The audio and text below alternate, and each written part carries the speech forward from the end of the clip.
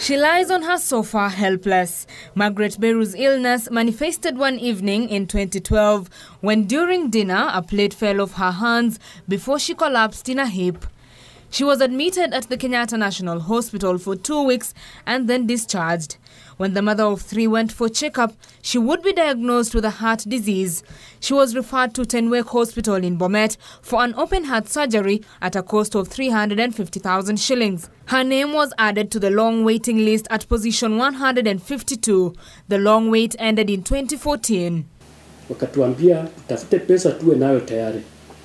Sasa nikakuja tukaanza kutafuta pesa tukingoja Disemba hiyo ifike ndio twende huko. So kabla hiyo Disemba ijafika, hiyo tu mwezi wa 8 tukiwa usiku tumelala ndio aliweza kupatwa na stroke. Before she could be operated on, she suffered a stroke that could not allow the open heart surgery. Doctors have since recommended that she flies to India for the surgery that will cost the family 1.8 million shillings.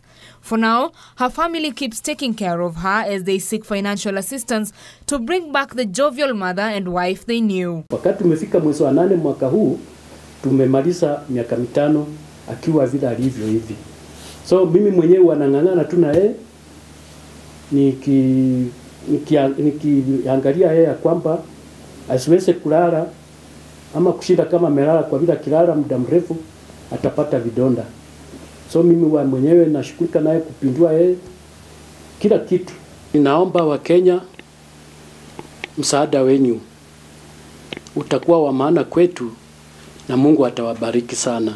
You can support Margaret in her quest to get treatment by channeling your contributions through Cooperative Bank account number 1109-696-555-300 or M-Pesa paybill number 561679. Name Margaret Beru Lilako Medical Fund. Betty Kiptum, Channel 1 News.